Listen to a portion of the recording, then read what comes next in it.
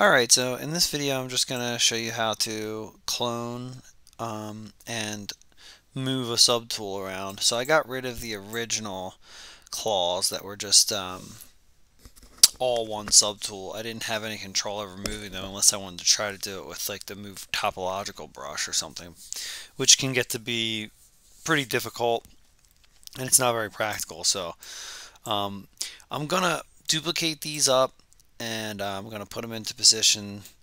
The only thing is I will have to actually do it again one more time, and that's because I'm putting these into position just so that I can sculpt and know where to sculpt around them on this piece.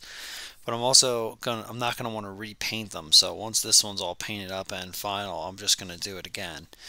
But I'm just gonna show you how to go about doing that. So let's click the subtool that we want to duplicate, and let's just drop down the subtool palette and click duplicate.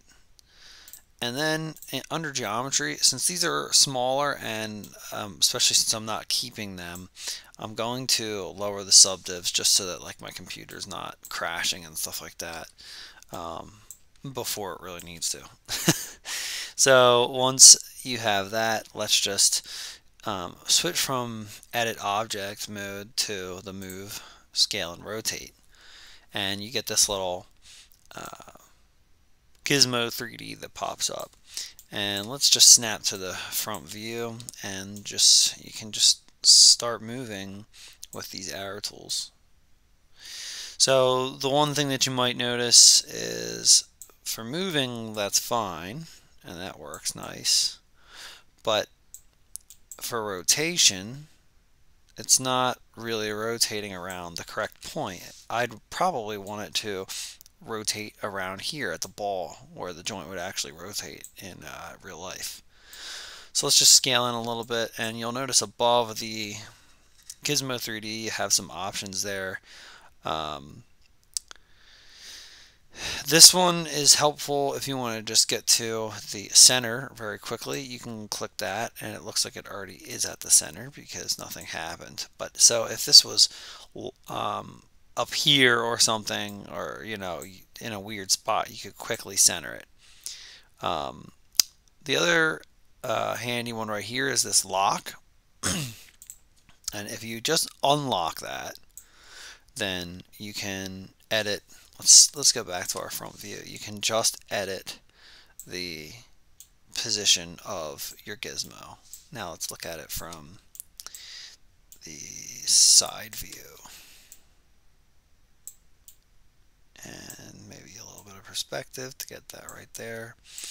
And then once you have it where you want it, you just lock that again. And now when I rotate this, I'm rotating at the ball joint, which is much better than trying to rotate it when the joint isn't in the right spot, because then you'll basically just have to go back and forth between rotating and moving, and it can become pretty cumbersome. So let's scale this down a little bit.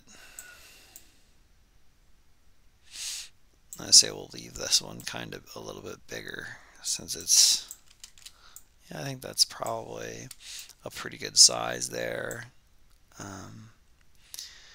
And actually, I'm kind of thinking maybe keep this one rotated outwards like that, and we'll have them kind of rotate in a little bit as we go.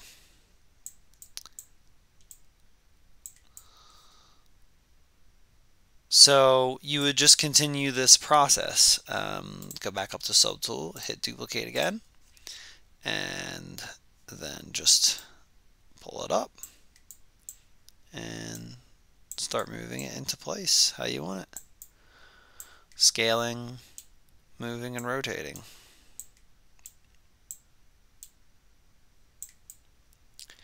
So let's just zoom out a little bit so you can see how it's looking. I'm going to click on the head so it's not, the gizmo is not in the way of my view.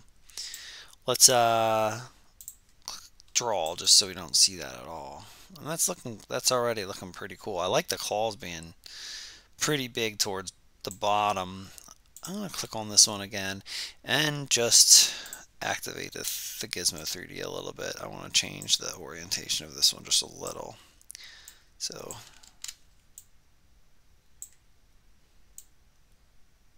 That looks pretty neat. The other thing to talk about while I'm talking about this gizmo is if you check this transpose all subtools, that's another kind of nifty thing to know about. That way you can actually rotate the entire object. And actually, I'm not really sure what was going on there. That might be something that I'll have to Google, because sometimes when I'm trying to rotate subtools and stuff, they actually kind of start collapsing in on each other. And I don't know if that's just like a glitch or if there's something that I've pressed. But I'm going to stop this video here because now you understand how to duplicate and kind of just move and scale and rotate your objects around. Again, if you need to, you can transpose all the selected subtools with this. So this would, if it was working correctly, it would rotate the entire creature rather than just one. All right.